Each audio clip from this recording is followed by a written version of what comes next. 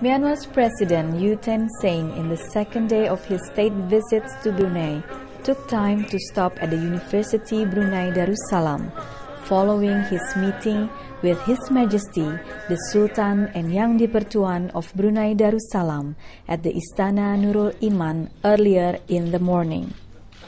It gives me great pleasure to welcome Your Excellency Mr.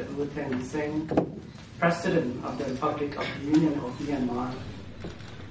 Dr. Asman presented a welcoming speech for the President at the Chancellor Hall, followed by briefings on the impact of free education in Brunei and the transition and internationalizations of UBD.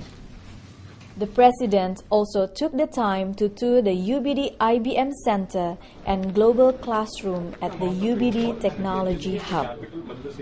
The final visit of the day took President Thein Sein to the Raja Istri Pengiran Anak Saleha Hospital, where he was greeted by the Minister of Health, Pihin Dato Haji Adanan. The purpose of the visit to Ripas is to gain a further understanding and seek possible cooperation through Brunei's healthcare system.